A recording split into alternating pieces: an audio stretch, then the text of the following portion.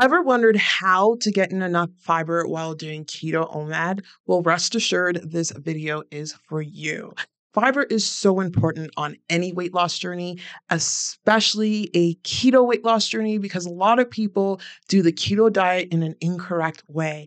It is important to hashtag stuff your face with vegetables, and it's how I made my transformation on my weight loss journey. Keto OMAD is just a form of time-restricted eating where you're eating your calories within a 2 to 3 hour or 4 hour eating window. So the challenges with getting in fiber in that eating window can be a little bit monumental, but I'm going to share with you in this video what foods you need to eat to ensure that you get in enough fiber on your weight loss journey with Keto OMAD. If you're new here, welcome. My name is Daniella Joy, and I made this transformation with one meal a day. One meal a day is just a tool to keep yourself in a calorie deficit. Not only that, to take advantage of all of the metabolic benefits you get while eating a one meal a day fasting schedule. Fasting for 20 hours a day will help reduce your blood sugar levels, will put you into autophagy, and will increase your ketone levels naturally. I started my weight loss journey off at 282 pounds, and I lost over 110 pounds on my weight loss journey. So let's get into how you can boost your daily fiber intake while doing Keto OMAD. Fiber is very important, especially when you're doing a keto diet.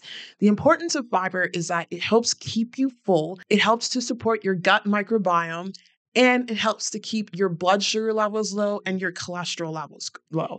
Not only that, fiber helps in the process of elimination of toxins within our body through regular bowel movements. Bowel movements are important, especially when losing weight, but important in general. And fiber helps to keep your movements at a regular pace. Not only that, the benefits that you get from hunger crushing and the benefits that you get with the gut health of your gut microbiome, which is so important because we are learning a lot about the gut microbiome. So I'm going to go into foods that you need to eat daily, or at least not daily, but close to daily while eating a Keto OMAD diet. Now, this can apply to anyone who is doing a keto diet throughout the day or anyone who wants to get in enough fiber.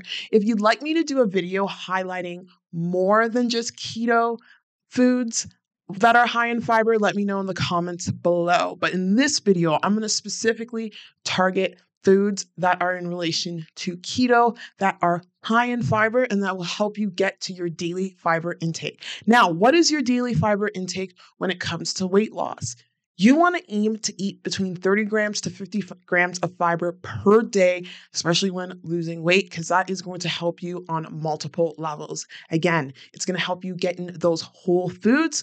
It's going to help keep your gut microbiome happy. And most importantly, it's going to help keep you in a calorie deficit because you're going to be full longer, especially with fiber. Fiber helps to keep your food digesting slow, and it helps to, again, promote overall health, not only just with the gut microbiome, but with mental health as well. So I'm going to break everything into categories where you're going to do fruits, vegetables, and then breads, quote unquote. So keto breads and nuts. So let's start off with keto fruits. Yes, you can have fruits on the keto diet. Fruit number one, avocado. Avocado has the highest amount of fiber. This will help you get in enough fiber while eating one meal a day because avocados are high in fat and fiber. So about 150 grams worth of avocado contains 10 grams of fiber. Total net carbs is 3 grams of net carbs. Next fruit, I'm doing fruits right now, and yes, avocado is a fruit, is raspberries. So about 1 cup or 123 grams of raspberries contains 8 grams of fiber and 7 grams of net carbs and only 64 calories. One thing I love about high fiber foods is that they're also low calorie dense foods. Most of them. The only category that isn't is nuts. Next, 1 cup of blackberries, or 144 grams of blackberries, equates to 62 calories, 8 grams of fiber, and 7 grams of net carbs. So 144 grams of blackberries negates to 8 grams of fiber and 6 grams of net carbs, with a total amount of calories of 62. Strawberries is the next keto fruit I'd recommend, and I'm listing these fruits in order of high fiber content and in order of the most keto friendly. So 1 cup of strawberries equates to 49 calories, 3 grams of fiber, and 9 grams of net carbs. So with strawberries, you don't want to be eating them too much as their net carb is a little high, but it's good to throw in there once in a while just for diversity. Next fruit is black olives. Did you know that black olives were a fruit? They are, and I love black olives. So 1 cup of black olives contains 157 calories, 2 grams of fiber, and 6 grams of net carbs. Keep in mind that black olives are high in fat at 14 grams. Next fruit is tomato. Tomato contains 27 calories, 2 grams of fiber, and 4 grams of net carbs in tomatoes. Next is coconut. Coconut is also considered a fruit. Now, when it comes to coconut, you want to make sure that you are having the coconut flakes, because the coconut flakes tend to be higher in fiber and they're a little more versatile. So 28 grams of coconut flakes, also known as 1 ounce of grams of coconut flakes, contains 190 calories, 6 grams of fiber, and 1 gram of net carbs. Now for the high fiber keto vegetables, Brussels sprouts. 100 grams of Brussels sprouts contains 43 calories and 4 grams of fiber with 5 grams of net carb.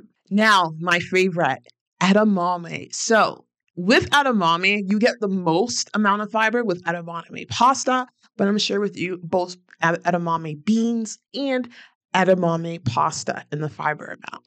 So 128 grams of edamame contains 118 calories, 6 grams of fiber, and 3 grams of net carbs. Edamame pasta, uncooked, at 50 grams, contains a whopping 15 grams of fiber, 15 grams of fiber, and 5 grams of net carbs. So if you're struggling to get enough fiber with Keto OMAD, hello, there are 2 major food groups that I just mentioned. Number 1, or food items. Number 1, edamame, right there. Get some edamame pasta. You'll get in 15 grams of fiber. That is half of what you need per day. Throw in an avocado in there, and you're getting your fiber count up. 1 stalk of broccoli contains 51 calories and a total of 4 grams of fiber with net carbs of 6. Cauliflower. Cauliflower is another major vegetable that is high in fiber. So cauliflower rice, if you have about 3 ounces of cauliflower rice, which is incredibly filling, and that's 80 calories, that's a lot, you'll get 8 grams of fiber and 8 grams of net carbs. Now, cauliflower pizza crust, I did take a look at it, and they're generally not keto friendly. They're too high in carbs, and they are too low in fiber. So you might as well stick to things like cauliflower itself or cauliflower rice. All right, honorable mentions here are keto breads. Keto breads are a great way to get in tons of fiber. I love my carbonate bread. 2 slices is equivalent to 160 calories, and you get 12 grams of fiber with it. Total net carbs is 4 grams. So if you got some keto bread, ate avocado every day, and you had edamame every day, you would easily hit that goal of 30 grams of net fiber in your diet daily. When I was losing weight with 1 meal a day, edamame was a staple on my diet because it had tons of fiber, had tons of protein, and I love the taste of edamame pasta. To me, it tastes like regular pasta, and it is absolutely a win because the net carbs of it is so low. There are 20 grams of total carbs in it, 15 grams of that is fiber. So you're only getting a net gram amount of 5 grams. Another keto bread is keto tortilla. This one's called Unbun. It's here in Canada. Now, you can go to your grocery store, wherever you're from, and you can find these products. So Unbun contains, for 2 tortillas, is 220 calories, 8 grams of fiber, and 3 grams of net carbs. Now, nuts, pecans, hazelnuts, almond nuts, pistachios, Brazil nuts, and walnuts. In that order, and peanuts. Pecans have the most amount of fiber and fat, 20 grams of fat. Fiber, 3 grams of fiber. And for 1 ounce of pecans, or 28 grams, is 184 calories. 1 ounce of hazelnuts is 155 calories. 3 grams of fiber and 2 grams of net carbs. Next, almonds. 1 ounce of almonds is 162 calories, 3 grams of fiber, and 3 grams of net carbs. Brazil nuts are very good for you because they have monounsaturated fats in them. 1 ounce of Brazil nuts contains 187 calories, 2 grams of fiber, 1 gram of net carbs. Walnuts are another great source of fiber and fat.